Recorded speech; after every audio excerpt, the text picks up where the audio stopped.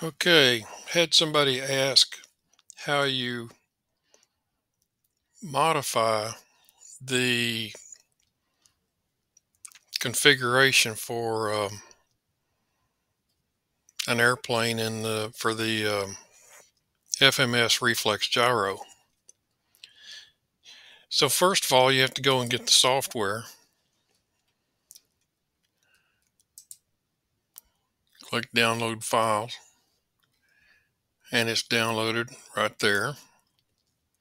So it's in the Downloads folder, and it's a WinRAR archive. So you need WinRAR to extract it, which I have that installed on my PC.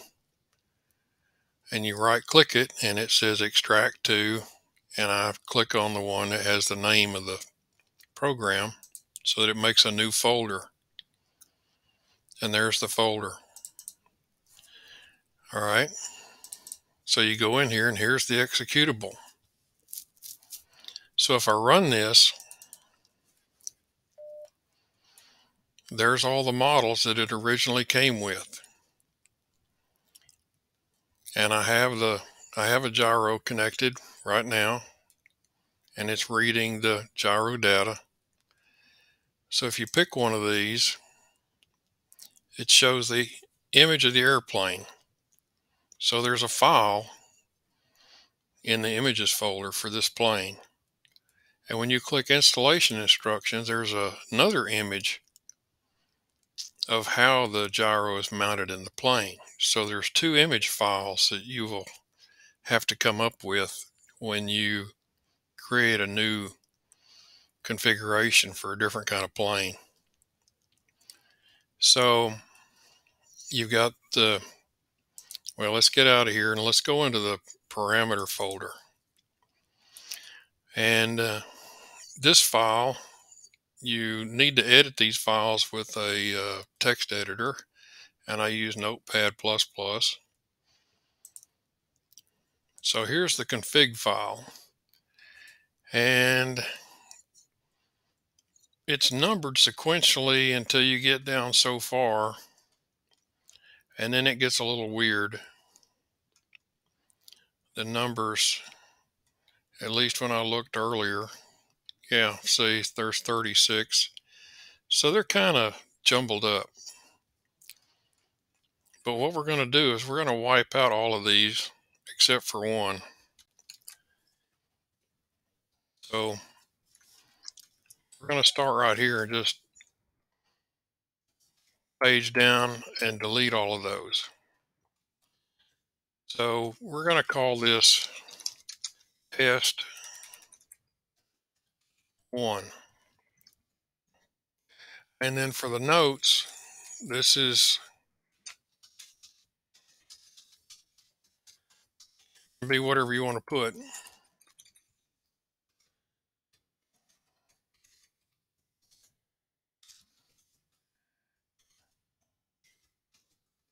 Oops.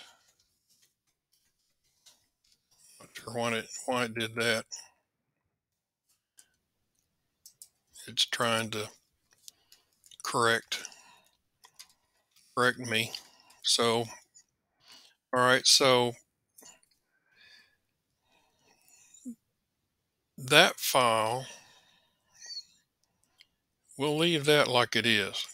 We'll just use test-1, a test airplane, and that. So we'll click right here on the floppy disk and save that. Actually, what I should have done is I should have made a copy of this. Let's get out of this and tell it no, I don't want to save it. Let's do the safe thing first. Let's take these files, let's make a copy of them.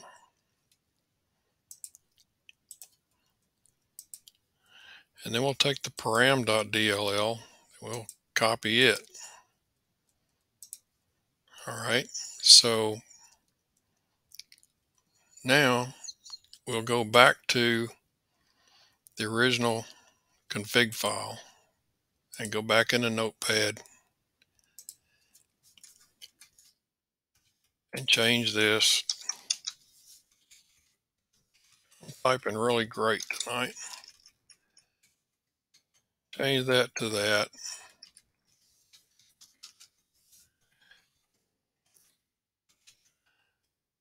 We'll call it that. And then the rest of these, we'll highlight them and delete them. So now that's all we have in here. It's one airplane. Name of it's test-1, 1400 millimeter test V1.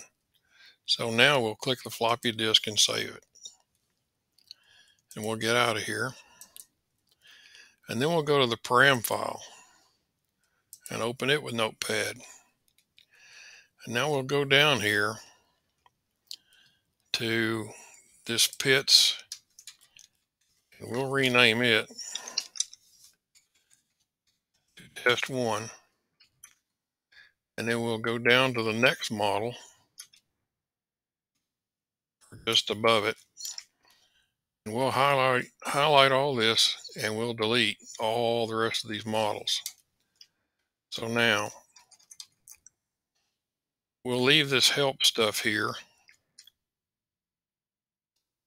And we've got our test model, test-1. Can't tell you what the 14 BIS OK means. This is where the one I assume is reversed and the 0 is not reversed. So that's where you would reverse aileron, elevator, or rudder if you needed to, if the gyro moved the wrong direction. Then you got the aileron proportional value, which is the gain, and it's set to 34. And you've got the integral, it's set to 30, and you got the derivative. This is set up like a PID controller. Spektrum uses the same kind of setup, more or less. But anyway, the proportional division equals 6. I have no idea what that does. Div 1 equal 10. Div 2 equal 9. I don't know what those do. Then you got the elevator settings. And then you got the rudder settings. And then you have, I assume this is dual rate. That's just a wild guess. You can lower this value to 75 and see if it gives you less throw.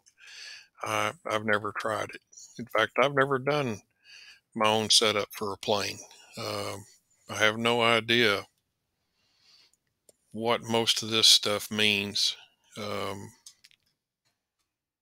I haven't attempted to create a new configuration for a non-FMS airplane, but at any rate, you can change these values and experiment and see what happens. But anyway, we have one airplane named test-1. The rest of this stuff stays. I don't think any of this hurts anything to be there. So now we'll click the floppy disk and save this file, and we'll close it. And yeah, don't need to close that. All right, now we're out. So we've modified config DLL. Only has the one airplane. And we've modified param DLL.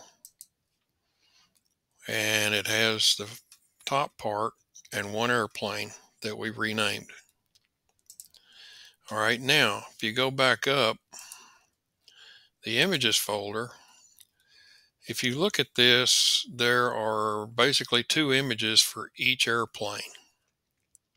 So we need to create a BMP file named test-1.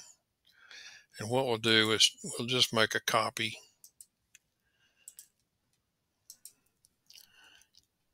And we'll do the INS. That's the instruction file. That's the image that shows you how the gyro is mounted in the plane. So we'll make a copy of that and paste it. And then we'll go and we'll rename these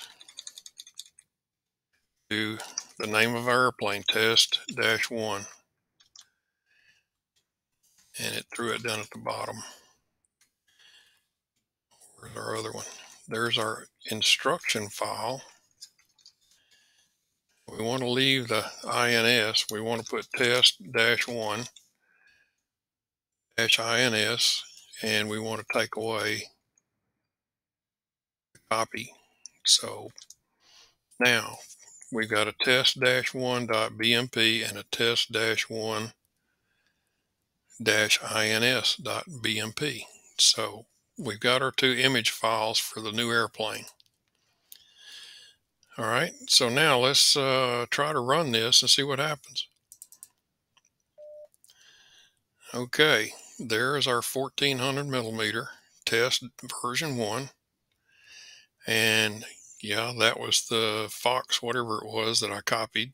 And the installation instructions is that airplane, shows you how it's mounted.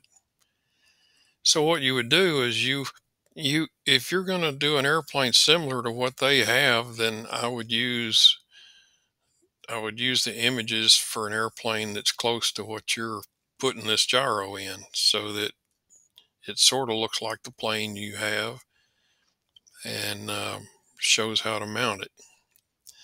I would pick a plane where they show the mounting to be like the way you're going to put it in your plane. But at any rate, it only shows the one airplane, and it has the image for the plane and the instructions for the plane for mounting it. So now, if you double click it, there it is, and you click OK, and supposedly it's written it to the gyro. It shows the name, software date, all that good stuff. I don't know what it said before, but at any rate, supposedly it's loaded. So, like I say, you got to make two image files. You got to modify the two parameter files, the config.dll and the param.dll. Make a backup copy of the originals. And that's about all I know about it. Good luck. I think you're going to need it.